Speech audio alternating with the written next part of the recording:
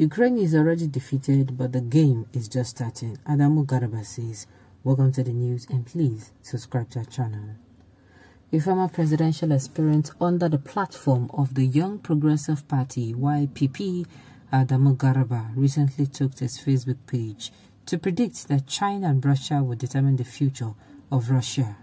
Adamu Garba said, by a meaningful measurement, the NATO alliance has broken and no longer exists.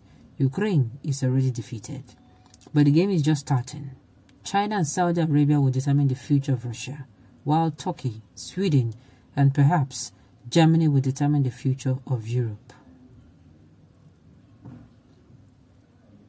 Adamu Garba's post goes thus: by a meaningful measurement, the NATO alliance has broken and no longer exists.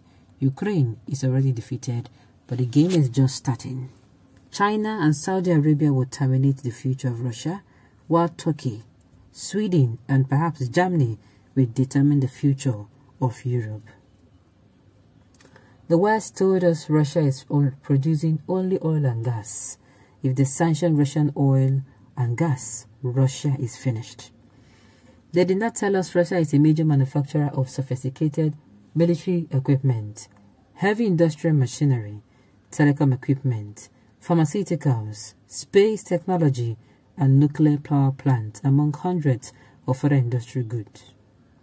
That is now causing an economic crisis in the West due to the shortage following the sanctions on Russia, for which Russia's allies are heavily dependent on Russia, especially military equipment, space technology, turbines, and nuclear reactors.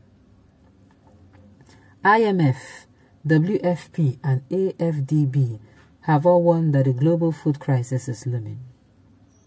And now, America has admitted and confirmed that Russia is not only an oil, gas, military, technological, space, and industrial manufacturing giant, but also the food basket of the world.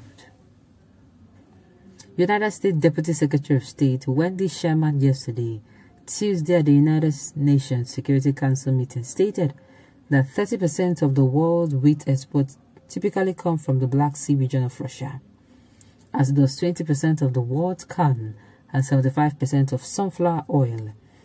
He went on to accuse Putin created this global food crisis, then admitted that and only Putin is the one who can stop it.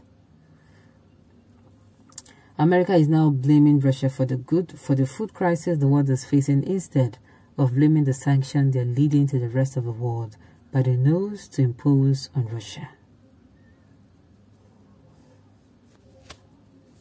Well, if you ask me, this their war, This their war will be at the end of the day. People supposed to don't, this one. This particular one, this war, people like this should have discussed this issue, and this issue bygone would have been bygone, but I don't know what exactly is the problem anymore. Sincerely, I don't know if Zelensky enjoys seeing his people suffer.